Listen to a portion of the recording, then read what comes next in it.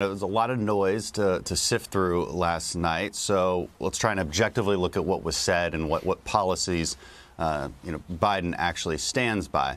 So there's obviously some concerning things. He conflicted, he contradicted himself multiple times about the Green New Deal, for instance. Now let's remember, he claims to be the Democratic Party. Now what he's trying to tell you is that he's the moderate that can actually, wrangle the radicals on the Democrat Party.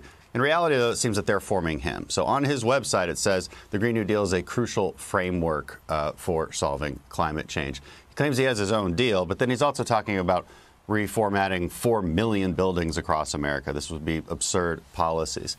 He says the Green New Deal will pay for itself. He said that last night. He said some other concerning things. He said that Antifa is just an idea, not an organization.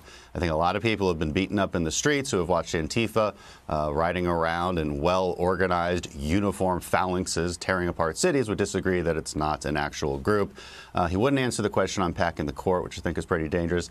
He talked about raising taxes, $4 trillion in new taxes, and then made a very absurd claim that some unknown Wall Street firms would say that $1 trillion in wealth would be created after he raises everybody's taxes. I don't know what kind of loopholes he has planned for those particular Wall Street firms, but he did say that, and these are really ridiculous claims, and they're also representative of the radical left's rhetoric. So it's just not true to say that he's the moderate reforming the Democrat Party.